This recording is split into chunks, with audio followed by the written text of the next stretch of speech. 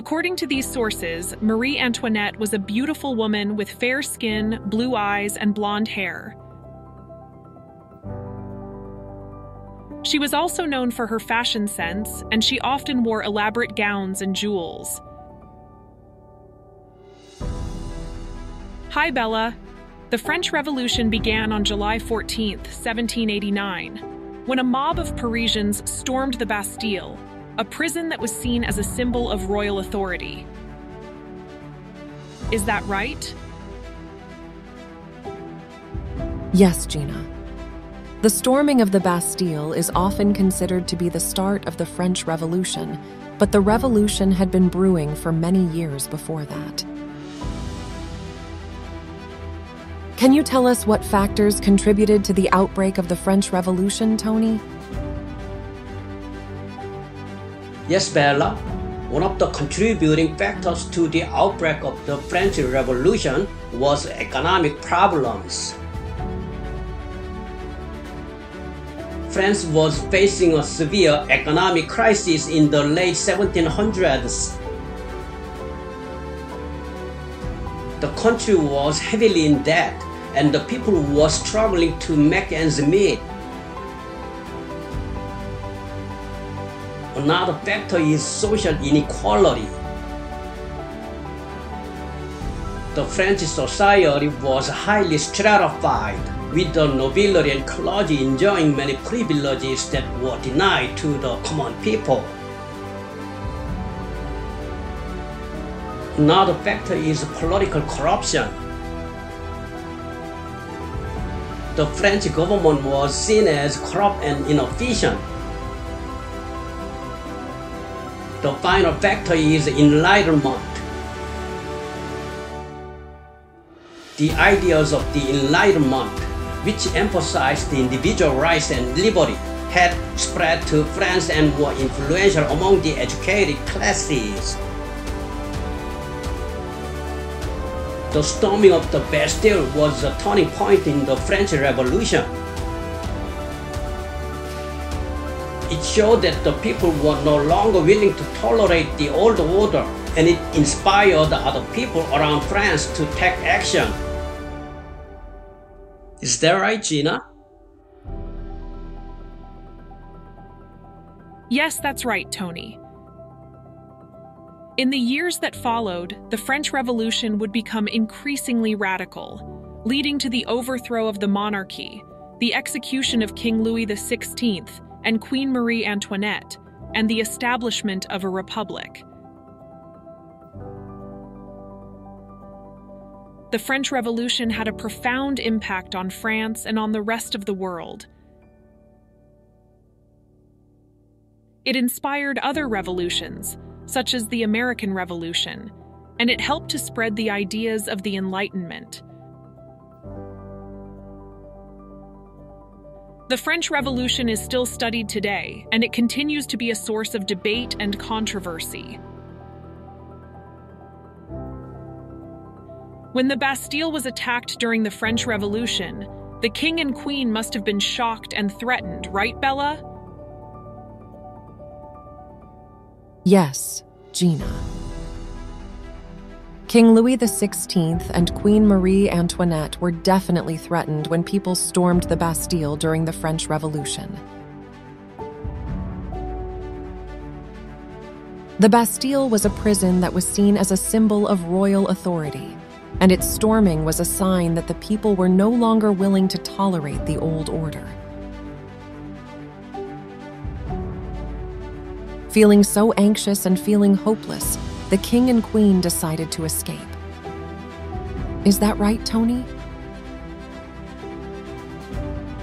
Yes, Bella. The king and queen's escape attempt was a carefully planned operation. They disguised themselves as a family of commoners, and they traveled in a small carriage with a few trusted attendants. However, their plan was ultimately foiled by a series of events. First, the king and queen were delayed by a series of mechanical problems with their carriage. This gave the National Guard time to mobilize and set up roadblocks along the route. Second, the king and queen were recognized by a postmaster named Jean-Baptiste Drouet. Drouet had seen the king's portrait on an assignat, and he was able to identify the king and queen despite their disguises. Finally, the king and queen were stopped at the town of Valence. They were recognized by the local authority, and they were arrested and taken back to Paris. The scene of the king and queen's arrest was disturbing and chaotic. The local authority were initially unsure of what to do with the royal family, and there was a crowd of angry people gathered outside the town hall. Eventually, the king and queen were taken back to Paris on the heavy guard. The king and queen's arrest was a major turning point in the French Revolution. It showed that the king and queen were no longer in control of the situation, and it further alienated them from the French people. In September 1792, the monarchy was overthrown and the king and queen were imprisoned. They were executed by guillotine in 1793. King Louis XVI was executed on January 21, 1793, and Queen Marie Antoinette was executed 9 months later, on October 16, 1793. Both were convicted of treason by the National Convention and sentenced to death. Their executions were major turning points in the French Revolution, and they marked the end of the monarchy in France.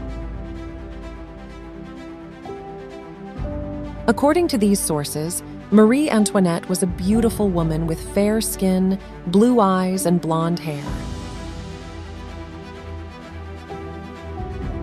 She was also known for her fashion sense, and she often wore elaborate gowns and jewels.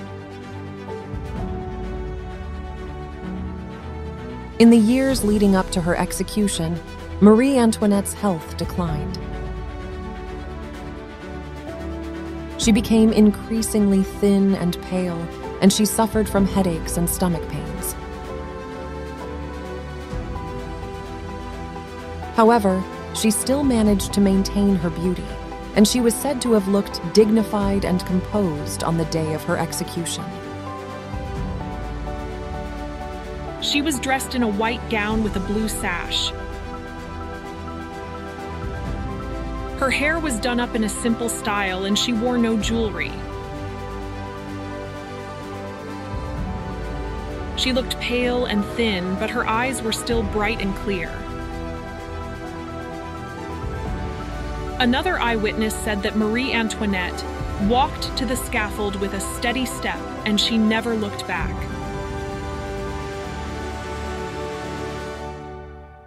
Marie Antoinette's execution was a major event in the French Revolution, and it is still remembered today.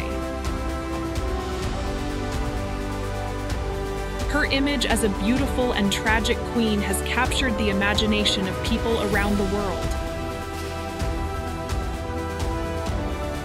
Thank you for watching the video, French Revolution and Marie Antoinette, provided by History and Current Events. Gina, Bella Cindy, and Tony have contributed so far as narrators. Thank you.